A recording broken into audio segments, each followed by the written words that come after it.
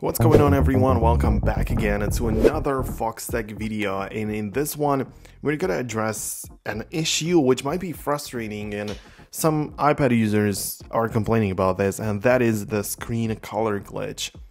Whether you're seeing different odd lines or distorted colors of your screen, your iPad's display just might look off.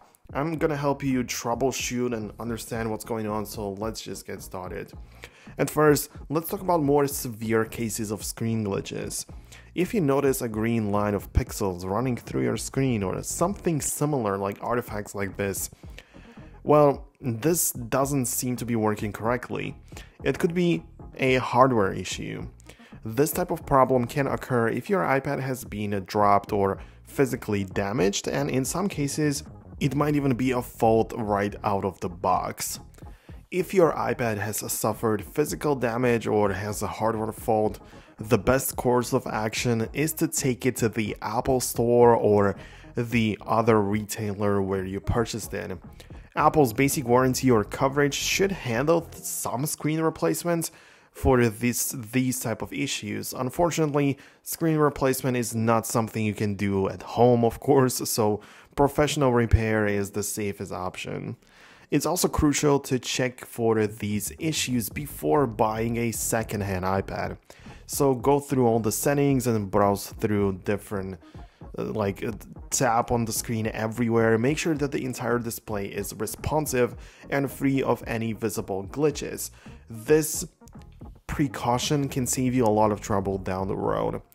Now, let's consider another scenario where your iPad screen appears to have a color glitch, but it might actually be due to enabled color filters or other settings. iPads come with accessibility features that can alter the screen's appearance, making it look like there's a glitch when it's just a configuration issue. So to check and adjust these settings, you need to go to the Settings app on your iPad, then find the Accessibility section and tap on a display and a text size. Here you'll find several options, which is going to include Smart Invert and Classic Invert. So these can be enabled and make the screen look a little bit odd, so turn them off if you don't like it. And another setting to look for is the color filters, which is just below this. So if the color filters are turned on, they can significantly alter the appearance of your iPad's colors. And to ensure that your iPads look and the colors look correctly, make sure to disable the color filters. So just toggle it off and your iPad should return to its normal appearance. If you follow the steps, you can determine whether you have a physical damage on your screen or if the settings are just incorrectly set up. So do whatever you gotta do, but these are the options. So hope you found this video useful. If you did, hit the thumbs up, subscribe below, and I will catch you in the future. Peace out until then.